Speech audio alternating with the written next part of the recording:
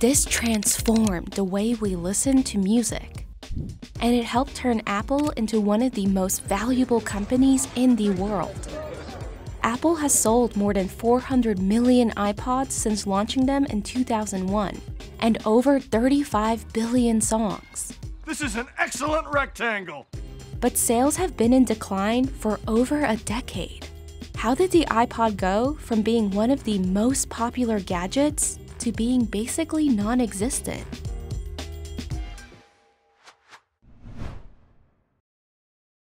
In 1999, the US music industry had its biggest year yet. Around this time, two things were exploding in growth. Over 40% of households had a computer, and the internet was rapidly gaining users. You've got mail.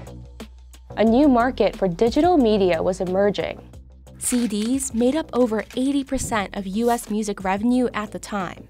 You could listen on a big stereo, a portable CD player, or rip an entire album to your computer. But CD players and early portable media players had a lot of issues. They were big and clunky, would often skip during playback, and neither held many songs.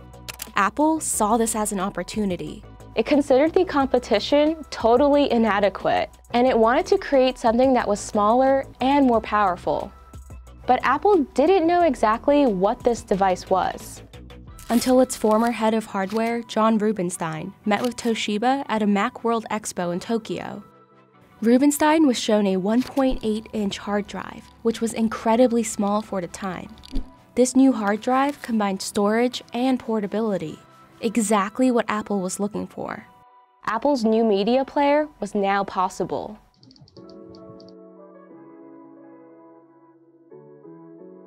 The first iPod was announced on October 23, 2001. iMac, iBook, iPod. There it is, right there.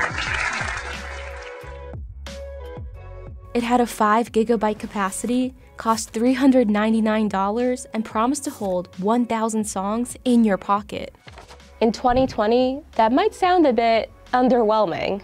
Compared to a 2019 iPod Touch, it had 84% less storage and, adjusted for inflation, cost almost $400 more.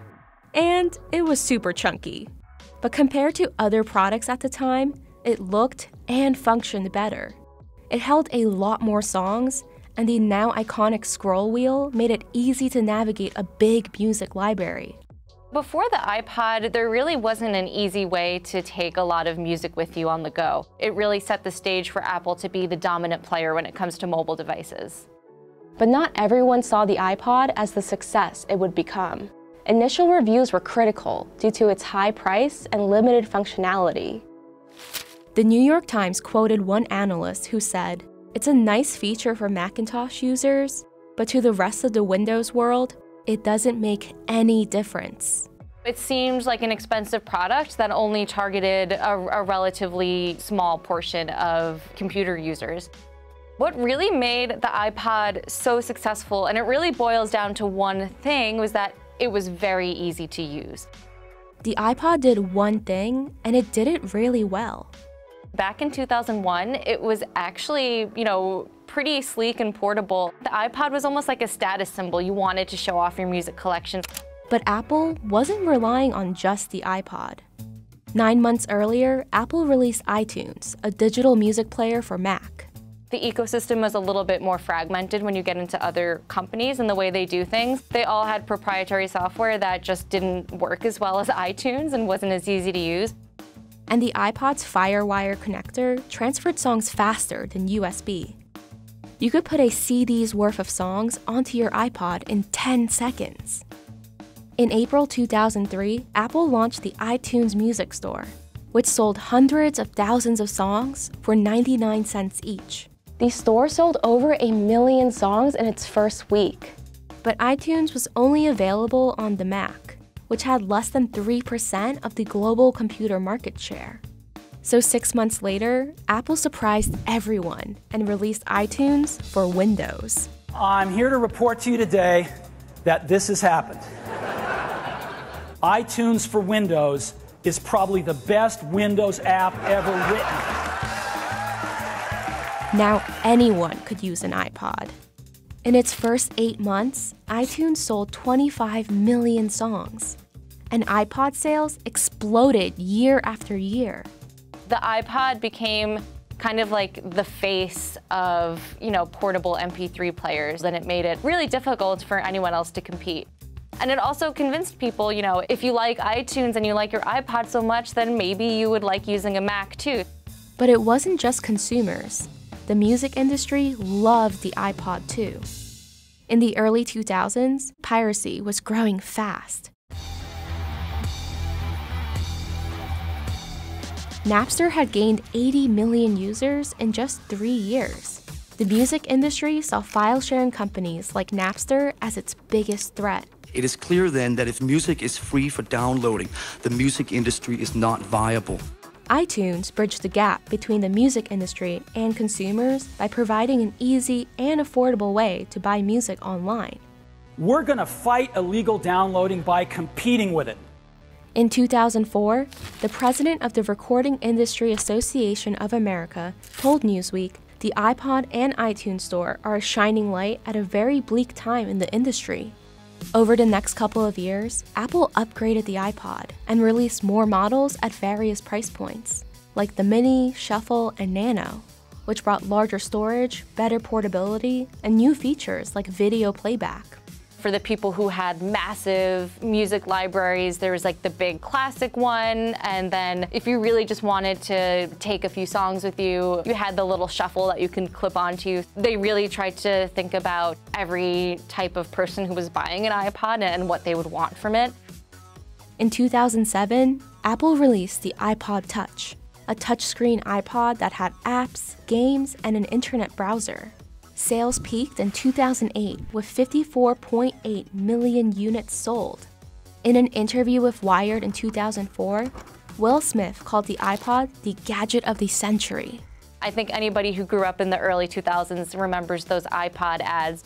It also marked this shift from being a computer company to a personal electronics company. Without the iPod, you could really argue that, who knows if there would be an iPhone today.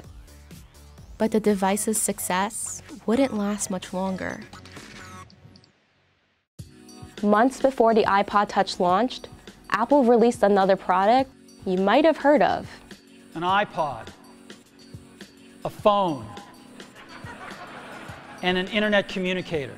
This is one device, and we are calling it iPhone.